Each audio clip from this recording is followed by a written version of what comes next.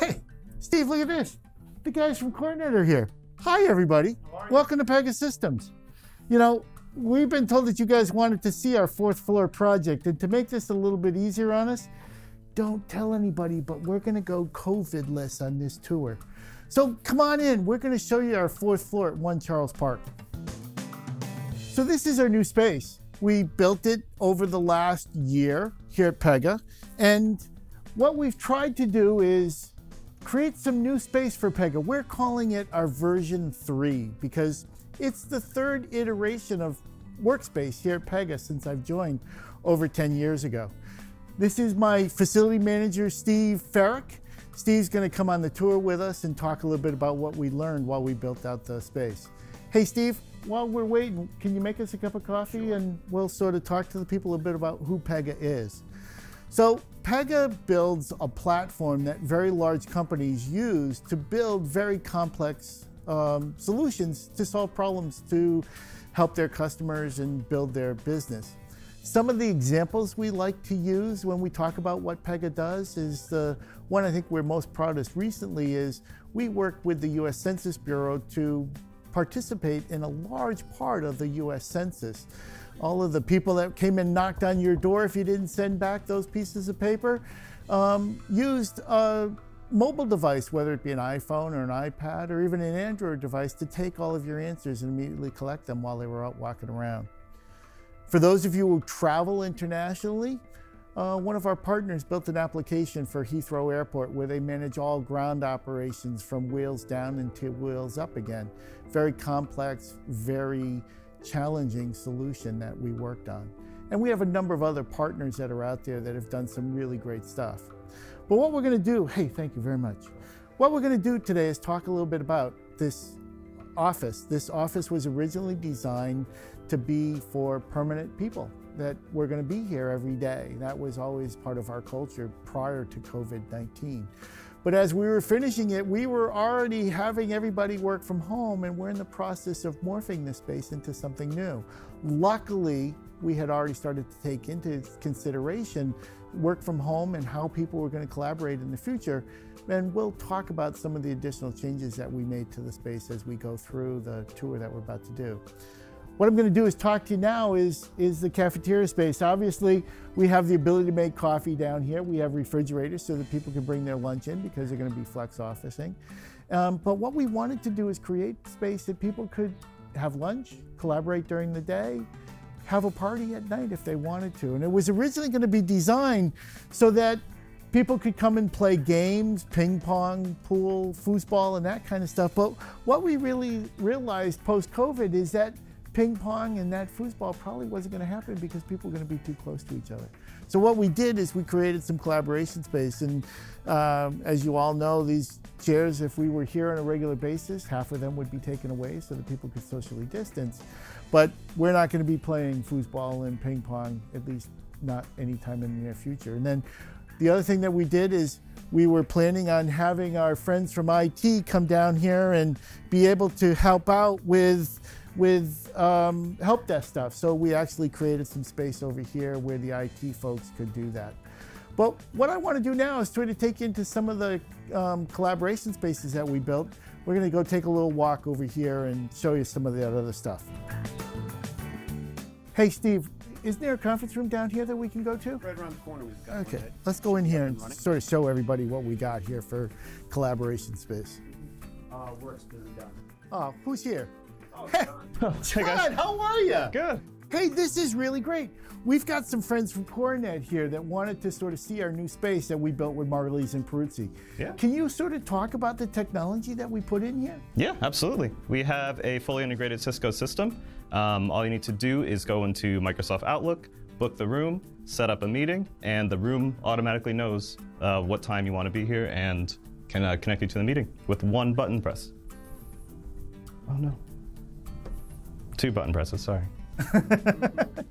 So, John, you know, we've worked really closely with IT over the years. Are there any changes that we made in this conference room compared to other projects? Oh yeah, this one, huge improvement. We got rid of the sound masking, which was driving the microphones on our devices insane. It didn't know where the noise was coming from. It all just sounded like white noise. Are you telling me I did something wrong on the first project, John? I mean, something wrong. Yes, I'm sorry. Yeah. Okay. It was disaster. So what you just see is we have a really great rapport with our IT AV team. We have worked together on numerous projects around the world.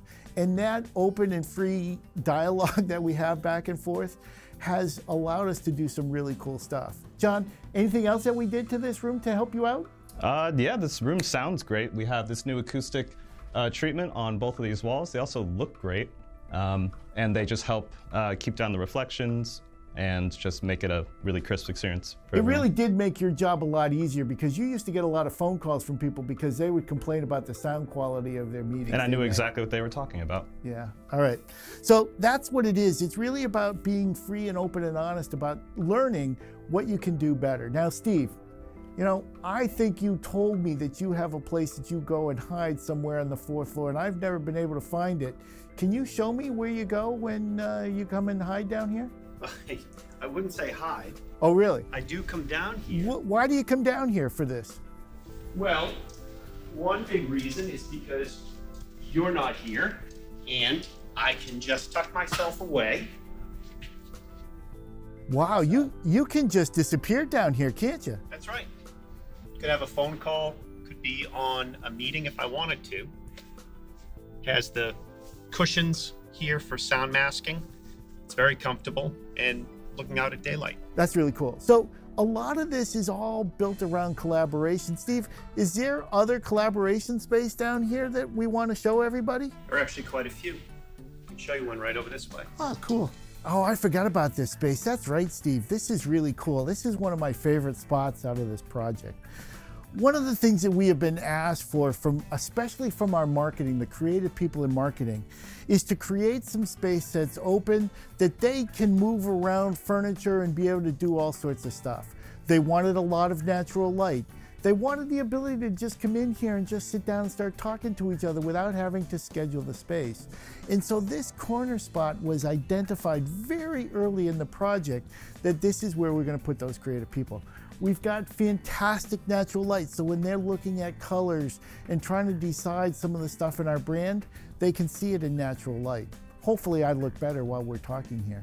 The other thing we did is we gave them all soft furniture because they didn't want it to be formal. Creative people want to feel comfortable. They want to be informal. They don't want to feel like they're business people. They want to feel like they're creative people, and they have an environment where they can do that. And then finally, and most importantly, we have ample whiteboard space here for them so that they can keep track of everything that they're talking about, and everybody can chime in. They have magnets up there so that they can put paper and anything else that they want to hang from the metallized boards. It really is a very customizable space for whoever might want to come in here. Now, this transition for our marketing team really started with our CMO. He wanted some transformational space for his organization. So what I want to do is take it down to his office, and we can talk about how we worked with Tom to change his office so that he set the standard for the rest of his team. Come on along. Oh, you know what? I was just thinking, before we go, is John? Oh, John, you are here. Hey, great. what's up? Hey, you know what? We're going to go to Tom's office, but before we do that, I want to talk to Margulies about a change in the drawing. Can we get them on WebEx and talk to them on this fancy board you got? Yeah, absolutely. Just use that number that I gave you earlier. Okay, that works.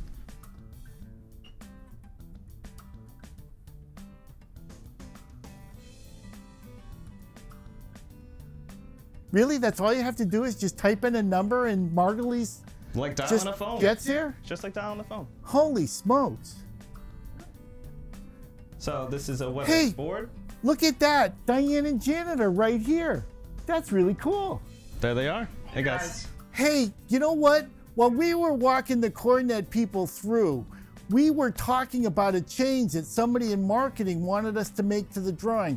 Diane, can you call up the drawing so that we can talk about a change that I want to make? Yeah, let me see. There you go. You might need this. What's this? It's a stylus, so you can. It's basically your digital marker. Really? Yep. And I can modify their drawing with this? Mm-hmm. Make any changes you like. Really? So I just touch it and I go like that? Mm-hmm. and now it's taking a shot, and now you can edit it however you like. So I can just draw on this, really? So listen, guys, everybody loves the drawing that you've done, right? Right. I'm sure you're going to get great feedback from everybody at CoreNet after we get done here. But one of the things that we've heard from our marketing department is the upper right-hand corner of the drawing, right in this area, they want a library. Okay. You know, I think what we can do is put in a wall here and maybe, you know, I'm not an architect, you guys are, we can put a door in there. You know, I want to put all glass so that people can see who's in there and stuff like that. And then what I'm going to do is I'm going to send you that drawing. Can you see those changes that I made? Sure can. Yeah. So can you sort of take a look at this and see whether or not you can work something so that we can create a quiet space for the people in the future? Sounds good. I think we can work out options for you. Hey, we're going to take the rest of the people from CoreNet through the rest of the space. We'll catch you guys later and talk a little bit more about the project, okay? Sounds good. Thank you.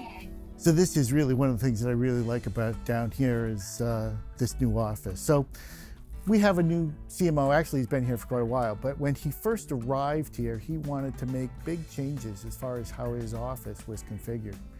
So we sat down with him and said, where do you want to go? And he said, Dan, I want something that creative people are going to feel comfortable coming in and meeting with me. I don't want it to be a formal meeting space.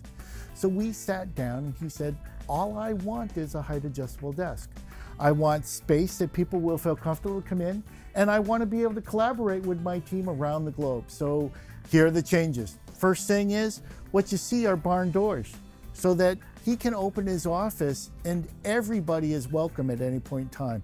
Sends a complete different message than having a swing door. Second thing he did was, I want to be like everybody else. I want a big monitor. Most of our employees all have two. He wanted the big bent one. But most importantly, he has the same height adjustable desk as every one of our other employees. And then the big change was the conference room furniture. As you can see, it's all soft furniture, so that if he wants to have a business meeting, he can have a business meeting. But if he wants to have a creative meeting, which a large part of his staff is, a lot more of his staff will feel much more comfortable sitting in here than they would at a conference room table. And interestingly enough, as we have gone through and fixed or changed all of our FLT or leadership offices, all of them have followed this plan because they all want to have their offices be spaces that their employees are comfortable to come and visit them at any point in time.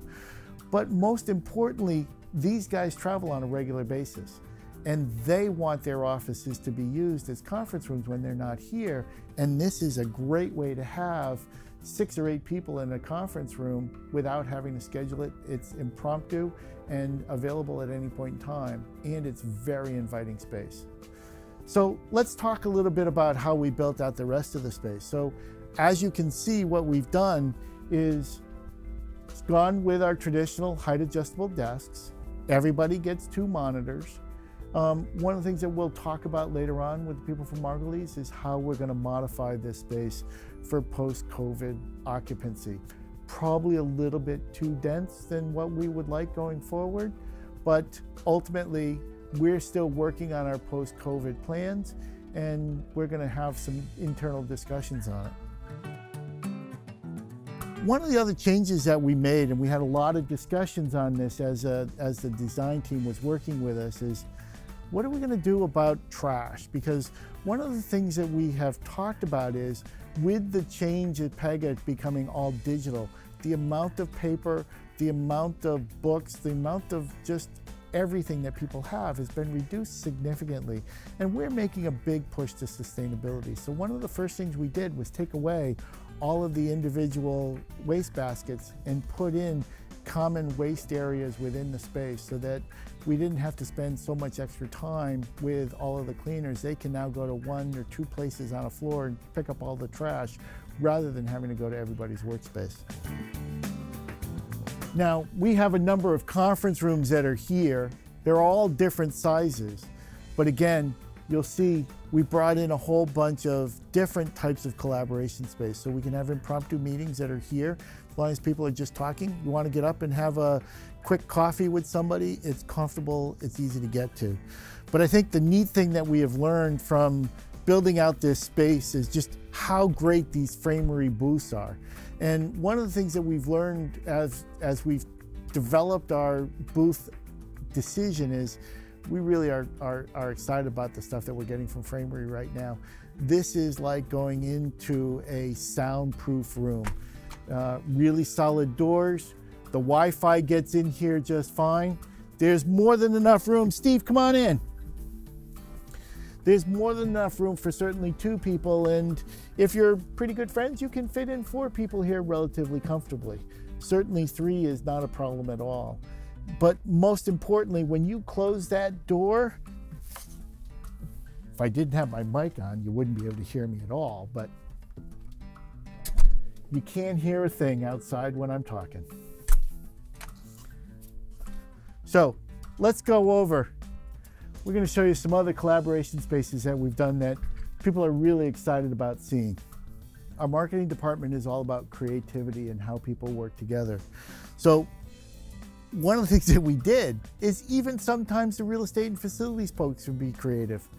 Steve and I went to a meeting with the people from Human Scale, and they called out that they had something called a mushroom. And we saw this and we immediately said, you know, that is going to be great in the new 4th floor project. And we talked to our furniture dealer and we said, you need to talk to Human Scale and go get them some mushrooms. And so it adds a lot of color here, and they're really comfortable. And if you're into exercising, they're really good for your core too. But ultimately what this is really about is to have a variety of different seating styles that people can be. How many times have you sat in a conference room and been in a rocking chair? Or more importantly, for people that don't like to be challenged or have people talking to them and trying to get them, by giving them seating that looks like something they'd have at their home, they're much more comfortable and they're probably much more willing to be open and talk about the things that are important that need to come out in a meeting. And then we also, in this case, what we did is we gave them some pegboards, because a lot of our people from marketing have paper and ideas. It's sort of like the old school Pinterest. Yes, we still like to put stuff up on pegboards and make that happen. Now, Steve, I think there's some more of your chairs down here. Can we take everybody down and show them the other chairs? Let's go. So we've really tried to intersperse these chairs throughout so that people can come and hide as they want. And yes, there are some times where both Dan and Steve like to sit down and just disappear. And this is a great way to do it. We can sit here, you can watch the fall colors, you can watch the trees bud in the springtime, and just be here by yourself. And you know, you can even pull this up and have your laptop here. And if you want to charge your mobile device, we've got chargers here for you, and you can plug your laptop in and keep it charged while you're working here. And hopefully, if you're not a snorer, you can even kick up your feet and close your eyes for a couple of minutes and take a quick nap. So one of the things that we were always talking about is how many offices do we need to have in our new space if we're going to be flex? And so one of the things that we wanted to show is how we could take one of these offices and repurpose it as collaboration space. So that's what we did. We took all the office furniture out of here. It's all mobile furniture, can easily be taken out, and brought in comfortable furniture so that we can show, if we do decide to take out all of our offices, how we would repurpose the space for additional collaboration space or other uses. Now, one of the other things that we talked about, we made a change early on when we came down here, when we knew that marketing was going to come down here. And what was one of the things that we were worried about? They were going to go to flex seating, and we have more people than we have seats.